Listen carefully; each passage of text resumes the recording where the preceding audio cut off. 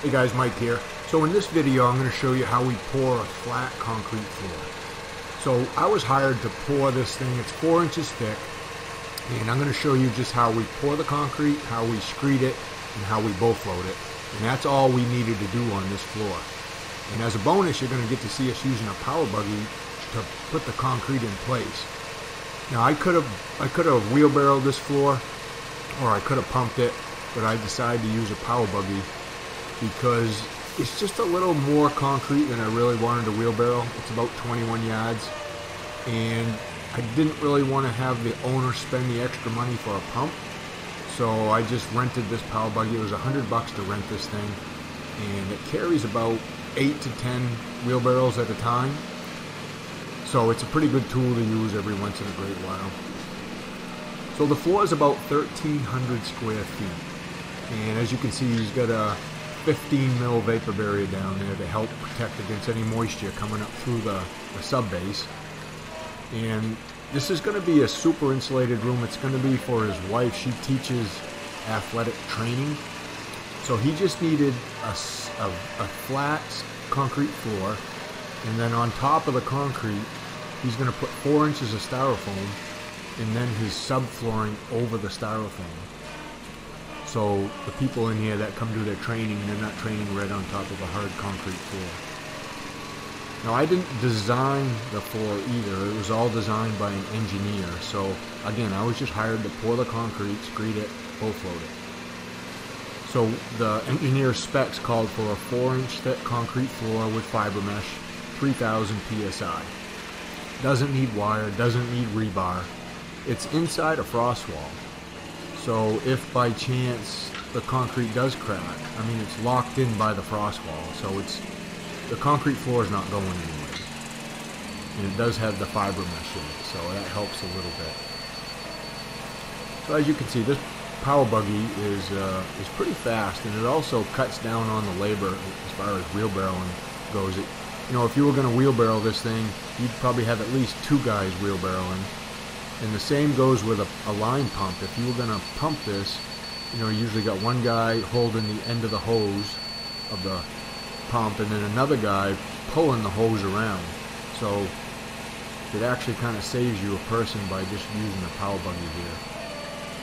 And it's pretty fast. You can dump 10 yards out in about, 15 or 20 minutes with this thing. So you can see I'm just dumping the concrete. I got Darren and Luke there screeding, and Tia's back. She's out of college. As probably most of you guys have heard, most colleges have shut down and they're doing just online learning now. So Tia's going to be back to work here for a while she continues her last semester online. So it's always great having an extra hand, especially when that person has some experience and kind of knows what to do. And as you can see, it allows me to keep power buggy in while Darren and Luke are screeding the floor. Now we're using a 14-foot screed. I got, these tools, guys, that we use are all down in the links of the video if you guys want to check them out. So we're using a 14-foot magnesium screed here today. This thing's about 25, 26 feet wide, so it gives us a little bit of overlap, when we set over and do the other bay. Darren's shooting some grades around this thing. It was kind of hard to snap a chalk line since they rolled that poly up over the edge. So we're just wet padding everything, and then we're striking the wall with the straight edge to make sure everything gets nice and level. So Darren's going around making the pads using the TopCon self-leveling laser that I had in the previous video that I'll have a link pop up right here. You can go check that out, where I showed you how we use a level to set our grades in this thing. Watch how this thing dumps the concrete. Pretty cool. And there's about 10 wheelbarrows right there. How many of you guys have used a power buggy or can tell that this might be a pretty useful tool to use once in a while? Leave me a comment down there and let me know. And if you've never seen one of these, let me know that too, if you've never seen it and this thing looks pretty cool to you. Now what Darren and Luke are doing right now is they're kick screeding. You can see every time they pull that straight edge, I'm coming in to help because we got it a little bit low. I should have dumped one more power buggy right there for those guys. But it's alright, Tia and I will get some more concrete up there.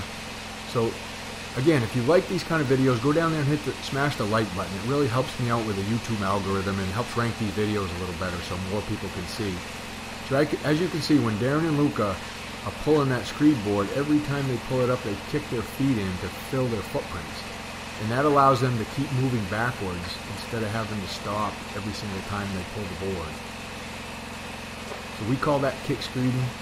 And we do a lot of it. We also have a vibra screed that we use a lot of. We didn't pull it out on this job. We didn't think it was quite big enough to pull out. And you know, as the speed of dumping the concrete with the power buggy, it doesn't really push these guys. You know, I'm not that fast, so these guys are kind of waiting for me to get the concrete down. So we decided just to do hand screed this today. You can see we're striking the pads there. We like having two guys on a screed this size. It just makes it a little bit easier for the guys, a little bit faster, versus one guy trying to screed by himself. I know a lot of you guys out there screed by yourselves, but this is just the way we were taught, and this is the way we enjoy doing it. You see, T and I are both raking the concrete. Definitely helps having somebody behind there raking the concrete that knows what they're doing. That way the two guys screeding don't have to stop until they finish the entire bay. So right now we got that first truck dumped out. We're waiting for the second truck to back in and get mixed up. You know, and then we'll continue with the process. We got another bay of concrete dumped out with the power buggy.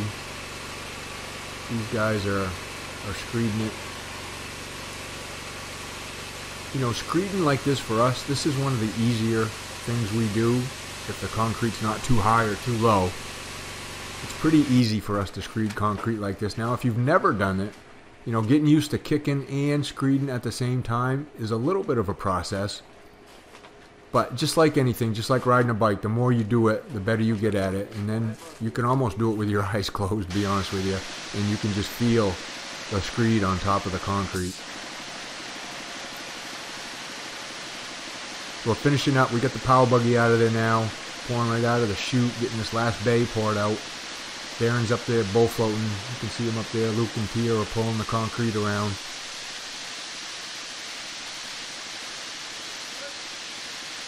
Spreading the concrete out using our rakes.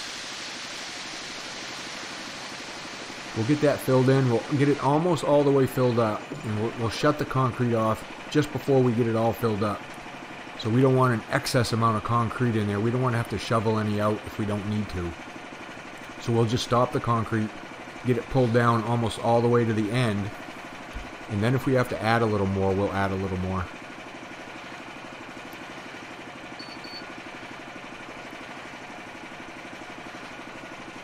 Guys, if you want to learn how to run a concrete business like I do, like I have for the past 35 years, you know, I got a sign up link down in the description of the video below.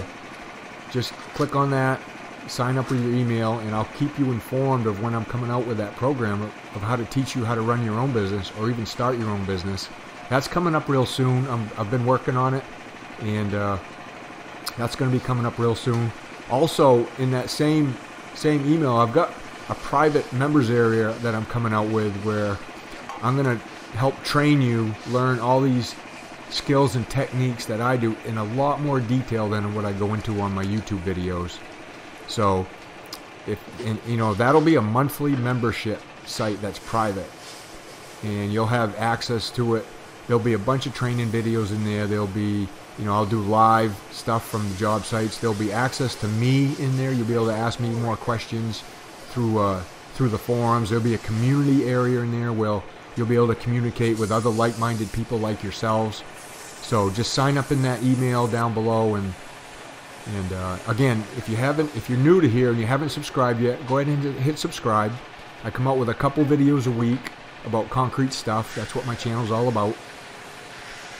And that's how we pour a flat concrete floor, guys. Just screeding, bull floating, and on this one we use that power buggy. So again, thanks for watching, and we'll see you on the next one.